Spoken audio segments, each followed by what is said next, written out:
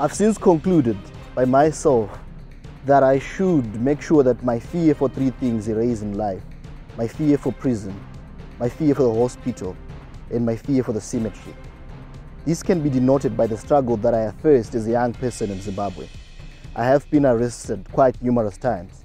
It's surprising how the government thinks that when they offer me bail, they are giving me a gift or a birthday present. But the bail that I'm fighting for is a bailout of political instability. It's a bailout of economic mismanagement. It's a bailout of unemployment, which us as a generation are facing.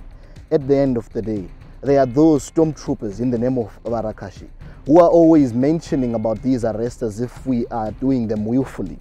But at the end of the day, we'll check that the government has since maybe make it a DNA or part of their habit to arrest young people who are fighting or trying to break the buccal cavities of oppression.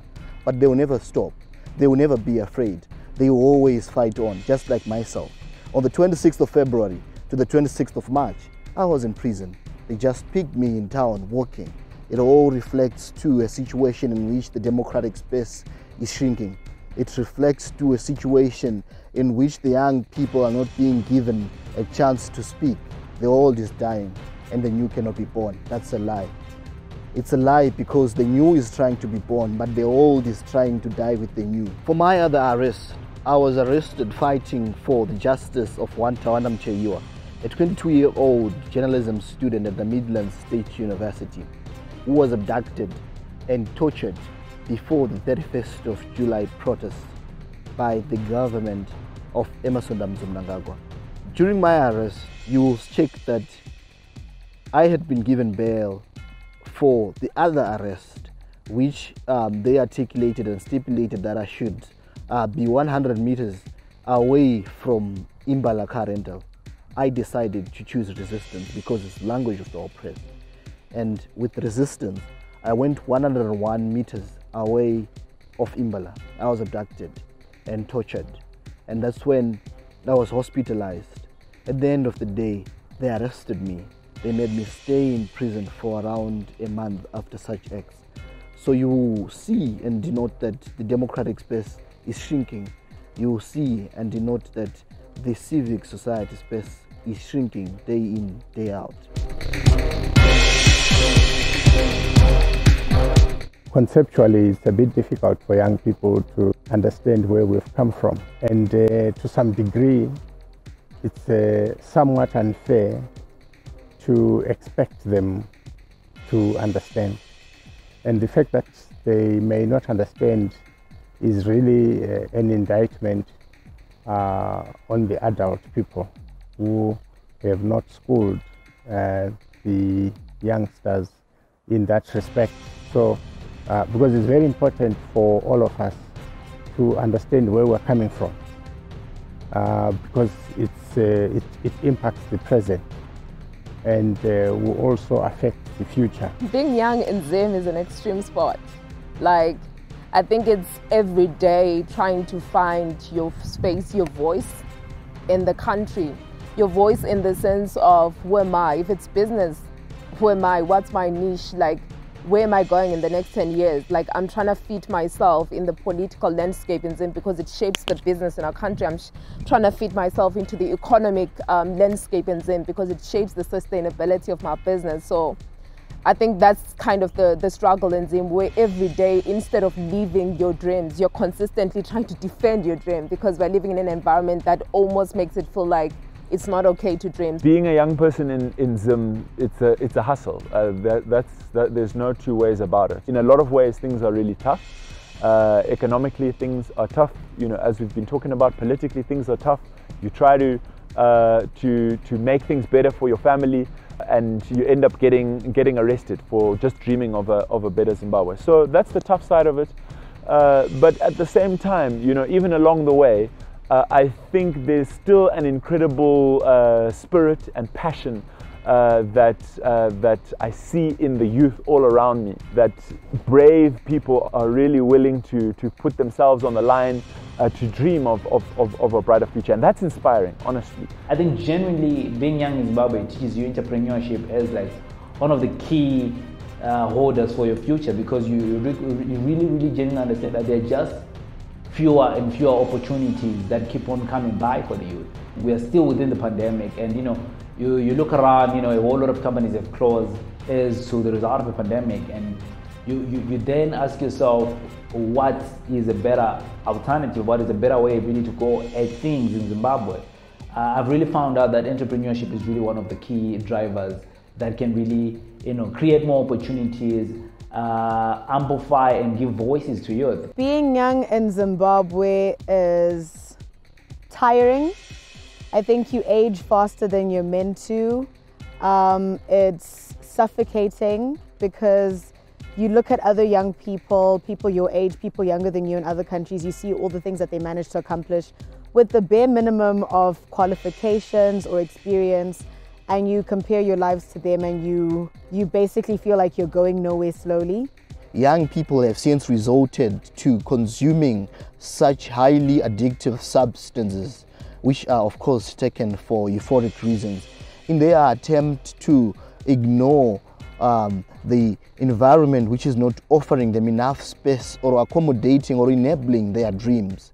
Drugs such as alcohol, cannabis, mixtures, particularly hysterics, bronchia, have since been witnessed with a drug called crystal meth hitting the ghettos high, and the ghetto youths have since resorted to such in their attempts to find or seek for hope in a forest which is offering nothing but unemployment, nothing but poverty, abject poverty, nothing but failure to be accommodated in spaces which they can develop, spaces in which they can grow up and also turn or materialize their dreams. Unemployment, unemployment, unemployment, unemployment, and unemployment.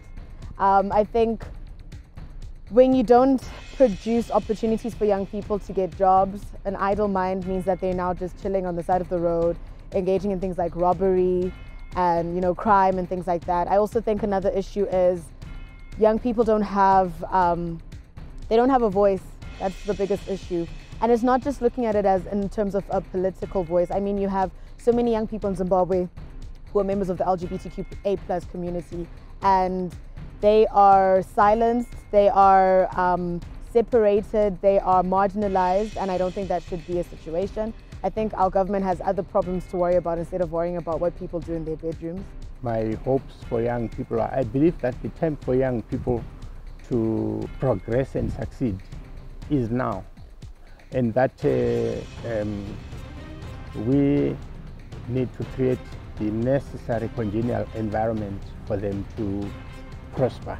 They create an illusion that they are listening to us, and then after some time we then realize that they're not listening to us at all. So we're all on pause waiting for something to happen, be it the electricity to come back or the economy to stabilize or a job to come through. There's certain things that our parents were doing when they were in their early 20s, putting down deposits for houses, getting married, owning property, whereas we over here, we are still on the nipples of our parents. The major challenge that the young people are facing in Zimbabwe is just but the lack of an enabling environment, because I believe that if young people are given a world or an environment that will accommodate their specific dreams, Zimbabwe will be great.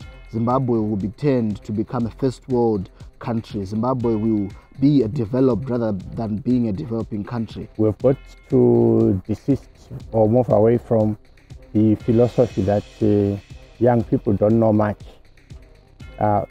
Some of their knowledge is innate, it's within them, so it can be utilized. So in Zimbabwe, you tend to see an apparent conflict between young and old, and I don't see why and how that arises, because life is really a collaboration between young and old.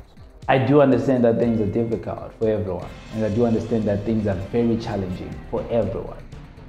However, I'm all for, if we can work together, if we can really invest within each other, to say if ever somebody's got an idea, if we can add onto it and amplify it and let it grow and become bigger and better, it's possible for us really to build long-lasting things.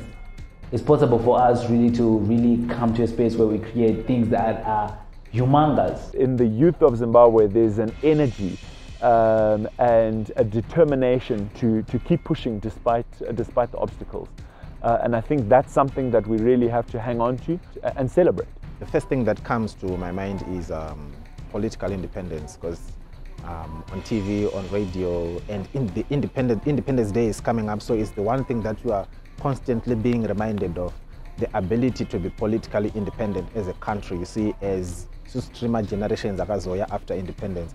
But on a personal level, it's more than political. It's my artistic independence, it's my personal independence to be able to do whatever I want in this beautiful country called Zimbabwe. I want to say to everyone in Zimbabwe, happy birthday, have a good time, and please remember where we come from and plan for us where we want to go.